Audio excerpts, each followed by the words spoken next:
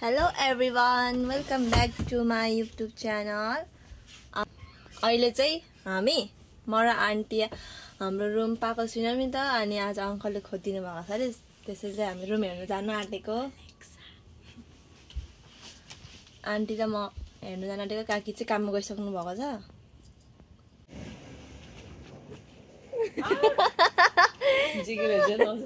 कस्तो लुकाइदिनु भएको अनुहार। हामीलाई चाहिँ बाटो थाहा छैन नि त त्यही भएर यहाँ भिडियो कलमा बोल्दै अंकलसँग बाटो पत्ता लगाउँदैछौँ कता कता।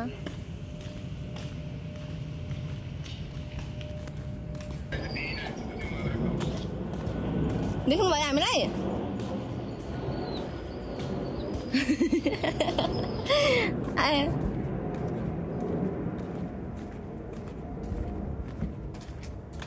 देख्यो हामीले अंकललाई उयो बराबर झ्याङमा बसेर हामीलाई हेरिराख्नु भएको रहेछ चियाएर।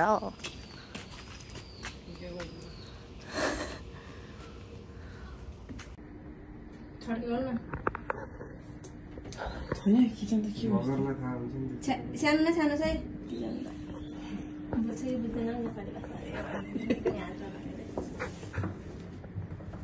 कोठा दुईटा भन्नु थियो खोइ त कहाँ हो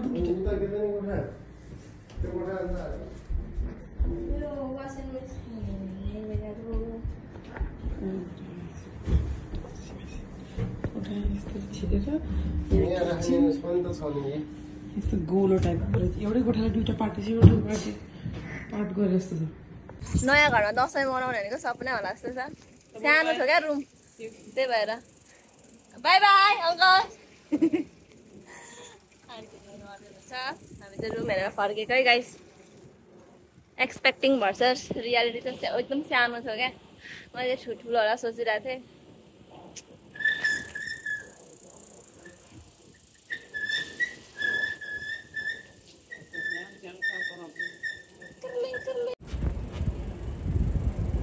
ओहो जापान घुमेर आयो साइकलमा। चाकु दुखाइदियो चाकु त बिहोस हुनु देखामा रिम आयो भन्दा सानो न सानो थोरै किचन त म त देखेर त कस्तो आफ्नो घरको याद आयो।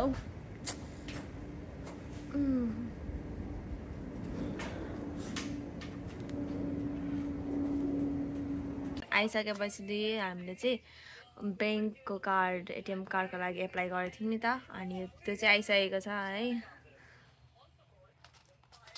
डैडी तडा देख्न सक्नुहुन्छ मेरो कार्ड। डिजाइन चुज गर्न मिल्छ चाहिँ उस के रे जुस बनाउँदै खुवाउँदै गर्नुहुन्छ भन हैन युट्युबमा भिडियो।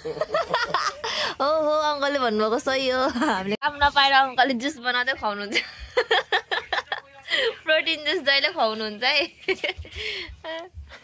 बुढी ल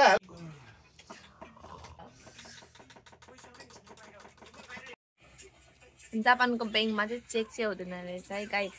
एटिएम कार्ड मात्रै हुँदो रहेछ। यहाँ थाहा पायो अंकलले भन्नुभएर नत्र त चेक खोइ भन्न सोध्दै थिएँ गाइस। अहिले चाहिँ बहिनी र म चाहिँ क्यान्डुमा आइरहेको छौँ है। देख्नुहुन्छ देखाइदेऊ न मिनी नोटबुक। हामी मासु पनि लिन आएको।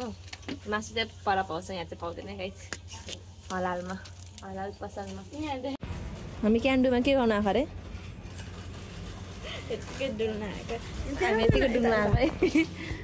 कस्तो क्युट छ नि। Halloween decoration आइसकेछ।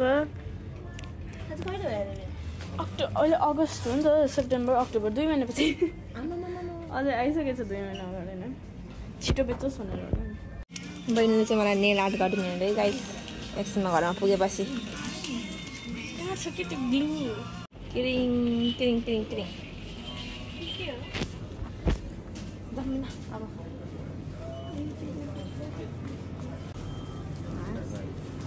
हामी चाहिँ अब क्यान्डुबाट निस्केर यहाँ चाहिँ किचनको आइटमहरू पाउँदैन अब हामी चाहिँ मासु लिन जान आँटेको है है।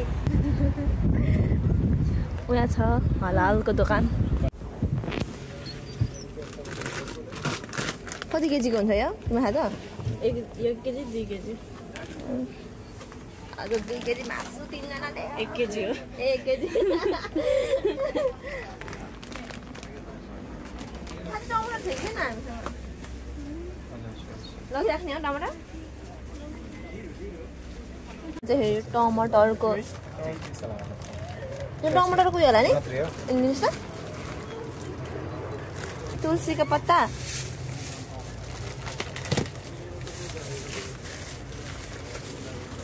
यहाँ चाहिँ फेरि के अरे जस के भन्नु पाकिस्तानी दोकानमा चाहिँ हिसाबले झगडा पनि काम दिइरहेको छ क्या मान्छेलाई आज यो मान्छेले कता कता डुलाउँदैछ मलाई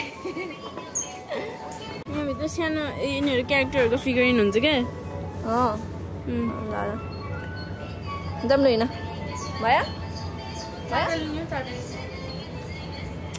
किड मम्मीलाई देखाइदिन्छु के हो यो अन्डा मेरो कपाल उडाएको छ कस्तो खालको यो चक्लेट हो अब चक्लेटलाई यसरी खोलेर रोक न गइसक्यो क्या अँध्यारो भइसक्यो फेरि त अनि यसरी पनि खोल्यो भने यहाँ एउटा उस पाइन्छ क्या छिटो छिटो छिटो कस्तो साह्रो छ यो ला हो यस्तो फिगरहरू आउँछ होइन ए यतिजनाहरूको गर्न मिल्ने 1 2 3 4 घरमा गरौँ न यो चाहिँ 14वटा ल घरमा गएर गरौँ ल घर भेटौँ ल हामीले चाहिँ भर्खर खानाहरू बसाइसक्यौँ आन्टी चाहिँ केही कामले गर्दाखेरि बाहिर जानुभएको छ बहिनी चाहिँ तरकारी पकाउँछ हामीले चाहिँ खाना बसायौँ है गाइस अब बहिनीले अर्को मेरो यहाँ यता आन्टीको छोरी बहिनीले चाहिँ मेरो नेल आर्ट गरिदिनु आँटेको छ अस्ति साँच्चै के मासु त त्यो गिरी भन्नाले सुँगुरको हो क्या अस्ति लिएको मासु थोरै छ नि हामीलाई बेकारमा लिएर आयौँ तपाईँ सुँगुर खानुहुन्छ र रोटी सबै थोक नआनु म के गर्नु अरे मलाई त कस्तो प्रोसेस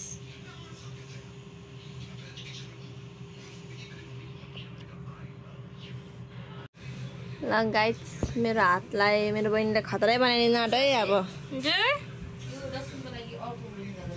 गाइस देख्न सक्नुहुन्छ यस्तै बनाइदिएछ बहिनीले नेल आर्ट गरेर भर्खरै आर्ट स्टार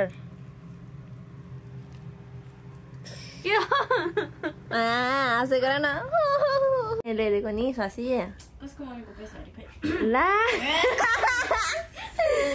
गाइस हाम्रो चाहिँ यहाँ तरकारी भात पाकिसकेको छ अब खाना आँटेको मम्मी अब एकछिन एकाकी एकछिनमा आउनुहुन्छ कामदेखि हामी चाहिँ खाना खाइसकेर एकछिन माथि छतमा जान आँटेको जुन मैले तपाईँलाई अघिल्लो भिडियोमा देखाइसकेको छु देख्नु भएको छैन भने अगाडि हेर्नुहोस् होला है अगाडि भिडियोमा अगाडिको ब्लगमा हालेको छु मैले भोलि चाहिँ अब के भन्यो तिमीहरूको एप्लिकेसनहरू लेख्नुपर्छ हामीले भर्खर छतदेखि झरेको छतदेखि झरेको